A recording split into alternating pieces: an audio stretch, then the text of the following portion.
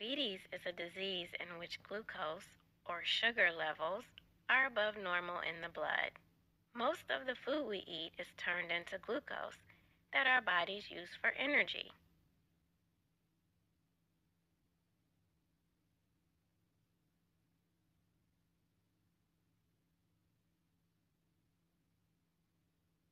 The pancreas, an organ that lies near the stomach, makes a hormone called insulin that helps glucose get into the cells of our bodies.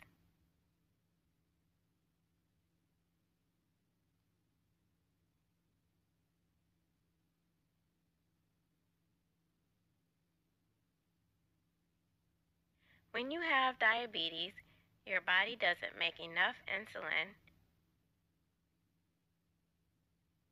or it can't use its own insulin as well as it should.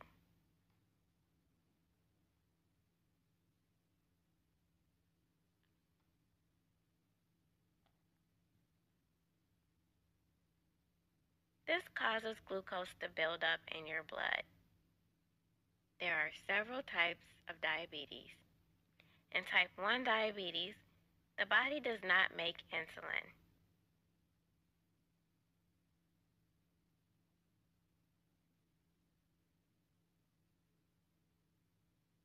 In type 2 diabetes, the body does not use insulin well and may not make enough insulin.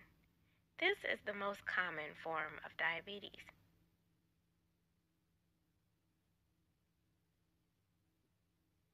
Gestational diabetes happens when a woman's body does not use insulin well while she is pregnant.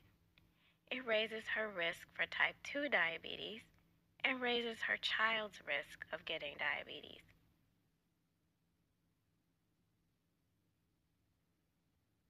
Diabetes is serious.